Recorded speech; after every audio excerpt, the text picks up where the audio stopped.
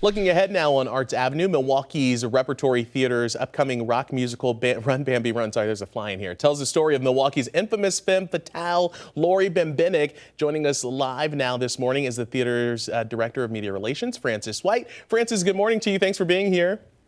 Good morning. Thanks for having me. Of course. So we talked with Jonathan Hetler, the artistic director of the Rep, a while ago when you guys were casting for this show. And now we know that the show is cast. The show isn't until the fall, but the theater is having a flash sale this week. Sure. So this coming Tuesday, June 20th, we are holding a one-day sale for Run Bambi Run. And it's a chance to get 25% off tickets. And what's exciting is this is a world premiere musical that is kicking off our 70th anniversary season at Milwaukee Rep.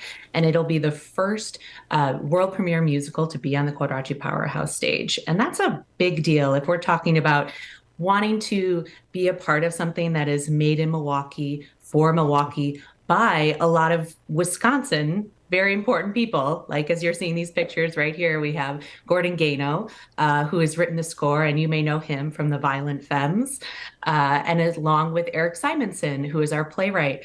And he is an Academy Award-winning playwright and just one of those guys who wrote Lombardi, who many people have seen at Milwaukee Rep and all over. And it's just a fantastic team tied together with Mark Clemens, Milwaukee Rep's artistic director. So I'm really excited to see this musical launch off the ground. It's big, it's bombastic, it's a rock concert, it's very ensemble driven, and it's going to be a night that people in Milwaukee are going to be talking about for a long time. Yeah, for people who are not familiar with Laurie Bembenek and her story, kind of fill us in on what the show is all about.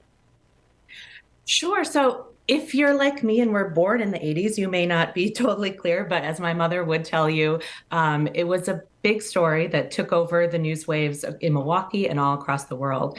Laurie Bembenek was convicted of murdering her husband's ex-wife, and she has a wild tale. It goes through so many twists and turns that I don't want to get into because it's too crazy to, like, when you say it out loud. But when you're sitting in the seats of the theater, I think what's exciting about the musical is that it doesn't say, you know, is she right? Is she wrong? Did she do it or not? It's really a search for what you think is right. And one of the opening numbers, it's called Innocent or Guilty. And it's this big rock anthem that only a guy like Gordon Gano could have written.